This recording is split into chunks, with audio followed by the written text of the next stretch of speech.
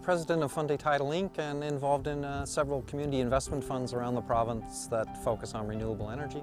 Tidal power has a renewed interest in the province, kicking off about 5 years ago with a report that was done in North America that of course said the Bay of Fundy was the largest tides in the world.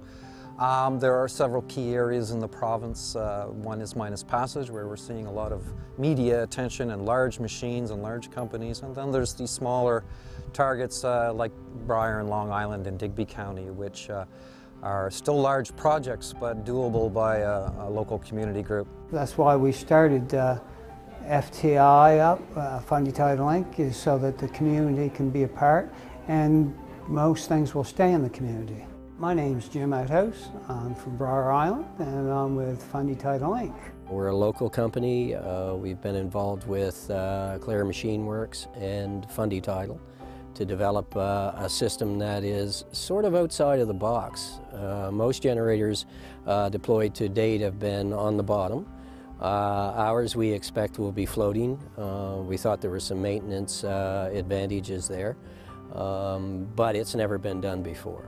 My name's Dave Wilson. I'm with Bear River Plastics. We're involved with Fundy Tidal, testing machines, floating generators to develop the Fundy Tidal.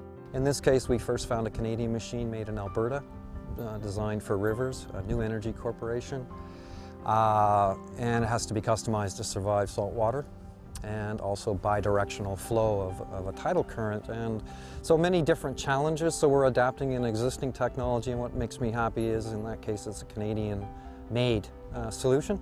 The process starts with information gained over 25 years of floating different devices. That's sort of what you rely on. It gets different when you start to generate power.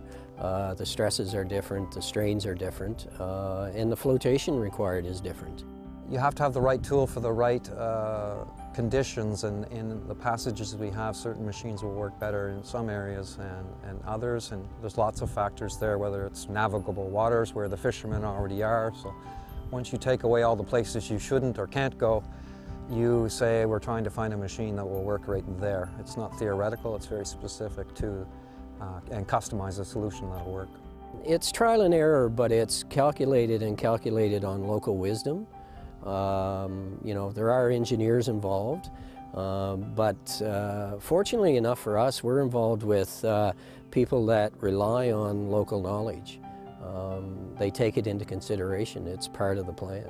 I sit on one of the ferries and between Long and Briar Island, and there's a resource of power there all the time. There's days where it doesn't blow, but there's not a day that tide don't go in and out twice. By definition, the ComFit allows rural manufacturers and rural knowledge into this Fundy Tidal generation. It allows companies or communities and companies that would never have the opportunity to get into this. A door is opened, a door has allowed us in, and our knowledge and expertise has allowed us to successfully test a generator. There's a lot of measurement of a lot of expensive equipment that goes in the water for both measuring the currents and profiling and putting that into computer for an engineering point, but also site analysis and resource assessment. And some fancy stuff. How do these turbines interact with the water? How do they interact with each other? How do they interact with marine mammals and fish? So Acadia is very prominent in environmental research and studies, and mathematics and modeling and statistics. And Dalhousie oceanographers are our team with the expert in the water and measuring stuff. So it's all part of the mix. The machine you see behind me is the 5 kilowatt machine that we successfully tested this fall in the Grand Passage. The next stage for us is to test or deploy a 25 kilowatt machine, which will be using the pontoons that you see here. The end result, we hope, will be a 250 kilowatt machine.